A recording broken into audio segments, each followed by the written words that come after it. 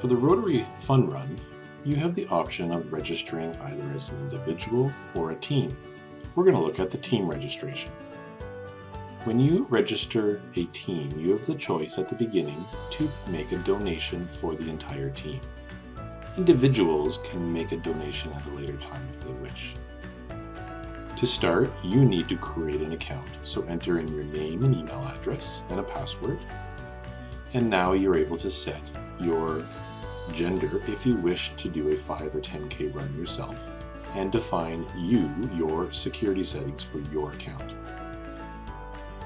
Next, for step 2, you input the information about your team, the business or the team name, plus contact information. Step 3, you now enter each of the team members.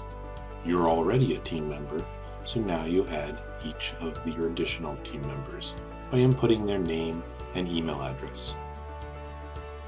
Every team member you add to your team will receive an email with a link that will allow them to create their own account and connect them automatically to your team.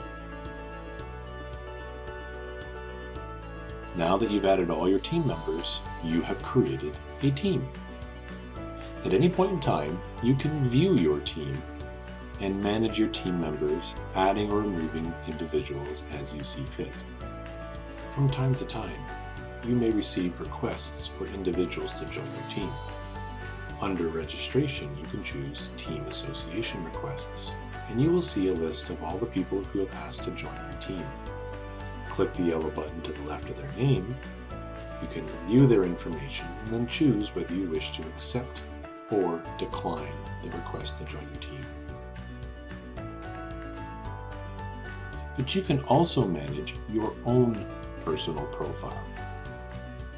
Under registration, you can choose Manage My Registration, where you can update your name, gender, update your security settings for how your information is shared or not shared on the website, and when the time comes and you execute a result, then you can enter your result information.